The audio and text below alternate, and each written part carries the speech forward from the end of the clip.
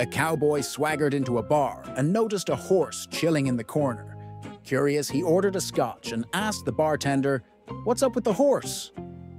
The bartender gestured to a jar overflowing with cash and said, "If you can make that horse laugh, you can take home all this money."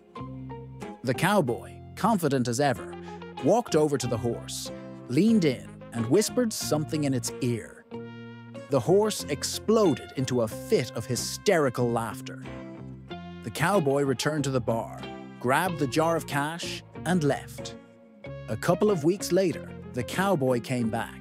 The horse was still there, and the cowboy asked, "If I make him laugh again, do I get more money?"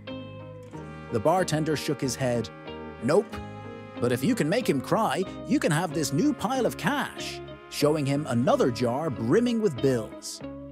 The cowboy accepted the challenge, walked over to the horse, and took it outside to the alley.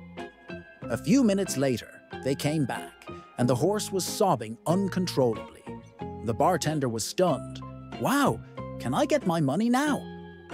The cowboy grinned. "Sure thing. But before you hand it over, I gotta know, how'd you make him cry?"